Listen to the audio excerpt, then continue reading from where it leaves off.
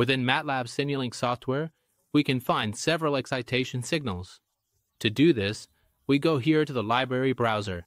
We go to the block set labeled sources, where we will find the different excitation signals, such as the ramp, which we will drag into the workspace, and the pulse generator. We also have the sine wave signal, and finally, let's also drag in the step signal. To observe the dynamic response, we go here to the sinks block set, where we will find the oscilloscope. We zoom in using the mouse wheel and proceed to make the connections. We enlarge the oscilloscope by dragging.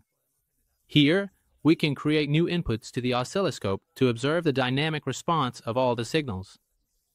We click up here where it says Simulate. We open the oscilloscope. Up here in the settings, we select 4 subplots.